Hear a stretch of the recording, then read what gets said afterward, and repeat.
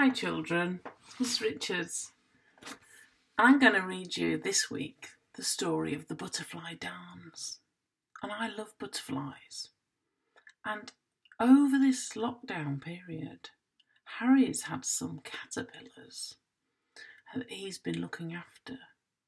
And at the very end, we saw them turn into butterflies. It was very exciting. And we looked after them for 3 or 4 days. We gave them some oranges to eat and some sugar water, and they built their strength up. And then you know what we did? We let them go. We let them fly out in our garden. 4 beautiful butterflies, and they had red and black wings. And now they're happily fluttering around in the gardens, hopefully around our house. So Harry's always looking out to see if he can see them. See if you've got any butterflies when you go out for a walk or somewhere near your house. See if you can spot a butterfly. So, the butterfly dance is our story, and it's written by a lady called Suzanne Barton.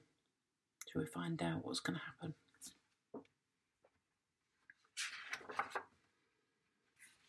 Some beautiful ribbons on the first page. Then we can see our 2 butterflies that we're going to meet.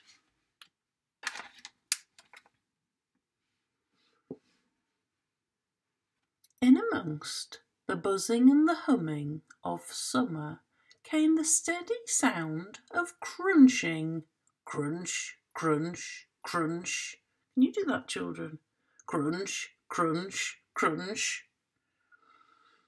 Most of the caterpillars ate by themselves, but Dotty and Stripe shared everything. You see them sharing that leaf.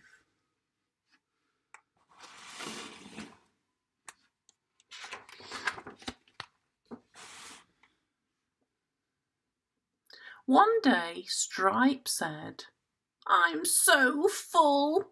I think I'll have a little sleep."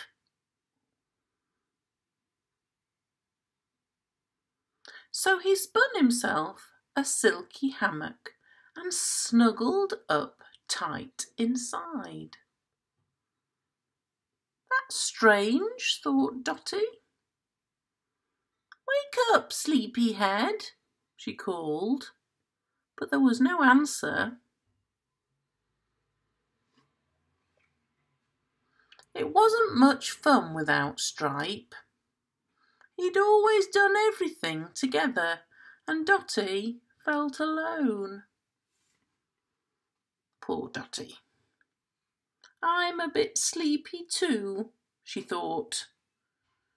So Dotty spun herself a cosy bed and soon fell fast asleep. And there she is, asleep.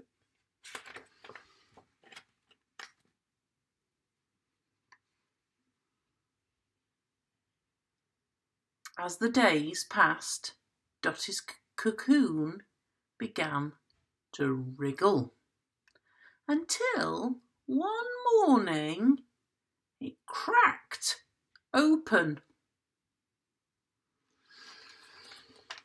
What do you think it's going to be, children? What do you think is going to happen when the cocoon cracks open? Let's read a bit more of the story tomorrow and find out.